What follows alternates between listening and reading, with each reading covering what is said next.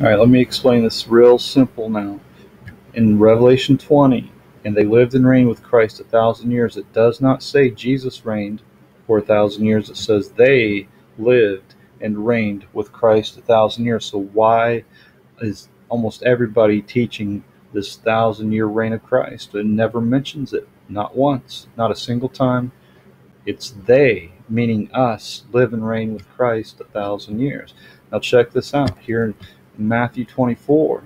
When those disciples came to Jesus, they said, "Tell us, when shall these things be, and what shall be the sign of thy coming and of the end of the world?" And so he tells them, and then he says, "The sun shall be darkened, and the moon shall not give her light, and the stars shall fall from heaven, and the powers of the heaven shall be shaken.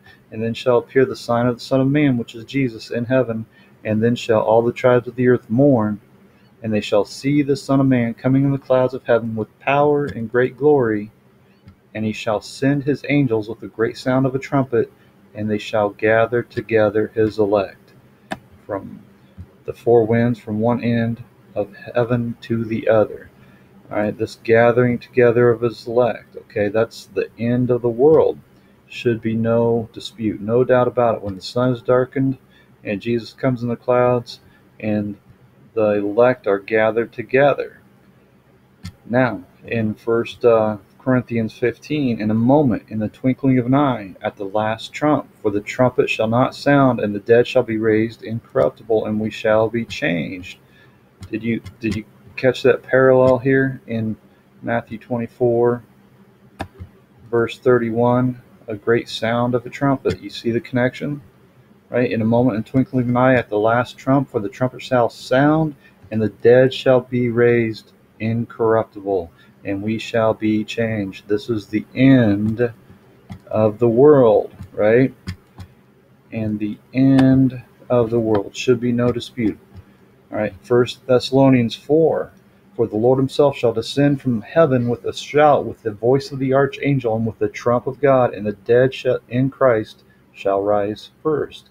And then those of us that remain will be lifted up with them to be with the Lord, to meet the Lord in the air.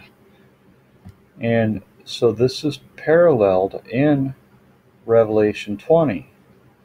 Now, if you are going to say the 1,000 years happens after this, then you're saying it's not the end of the world. You're saying that the dead are not raised. You're making a mess and a mockery of the Bible.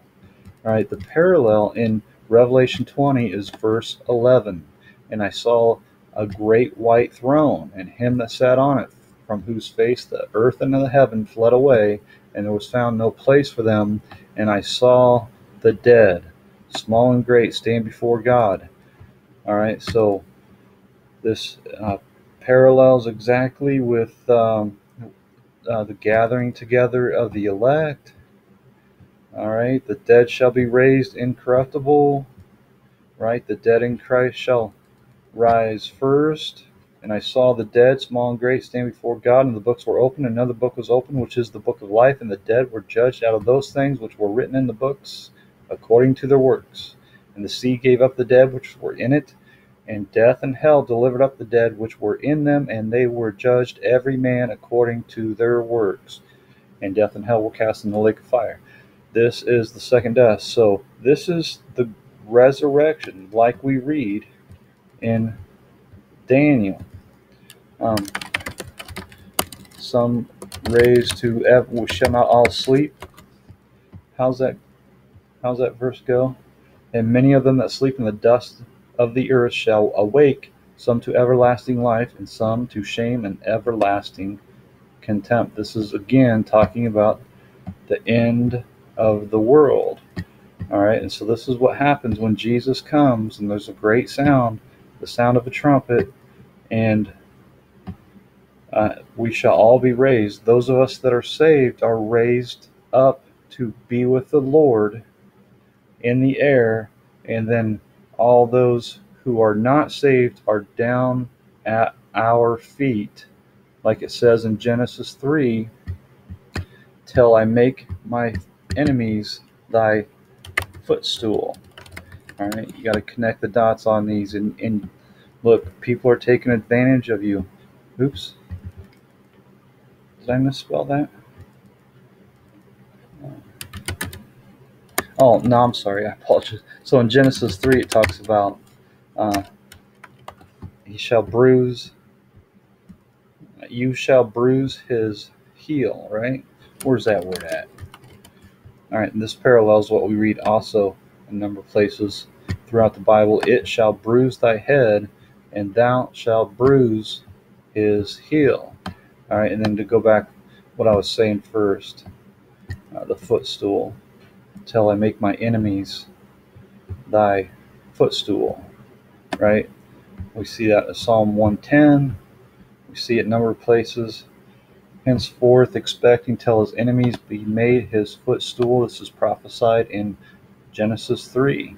So this is when we are lifted up with Jesus and our enemies are at our feet, and God sends fire down from heaven and destroys them all and puts an end to death and hell forever. And just like Jesus says, behold, I make all things new. So where are you getting this idea of Jesus Christ reigning 1,000 years after he returns, after the end of the world? It makes no doggone sense at all.